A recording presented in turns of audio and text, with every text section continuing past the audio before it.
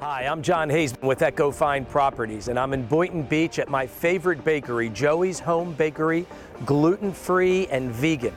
No preservatives, no additives, all fresh, never frozen, and probably the best gluten-free products I've ever had. Take it from this realtor who's got a life-threatening allergy.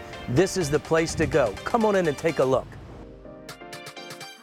My name is Joey Weiss. I'm the owner of Joey's Home Bakery, gluten-free in Boynton Beach. First of all, my husband was diagnosed with celiac disease, and when we moved down to Florida, we have trouble finding gluten-free products for him. So, I have this idea, why don't I make something and bring it out, to the mass market? It was very successful. After the first 6 months, we were selling all sorts of different gluten-free products in the green market, and then we proceed to obtain a physical bakery location. We actually give this choice to our customers. They tell us what they want, and we start test different recipes.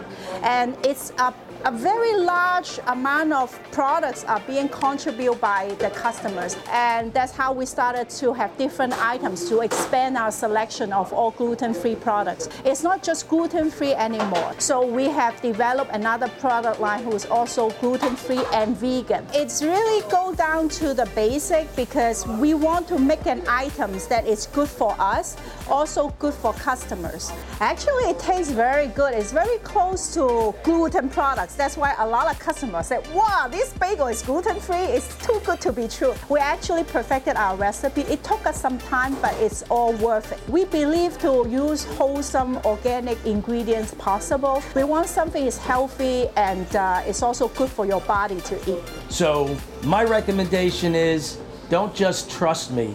Come down to Joey's Bakery, gluten-free, here in Boynton Beach. Meet Vic, meet Joey. They're here every day. Meet the rest of this great staff. It's a warm place, comfortable place. Get your baked goods, get your bagels. You will thank me in the morning.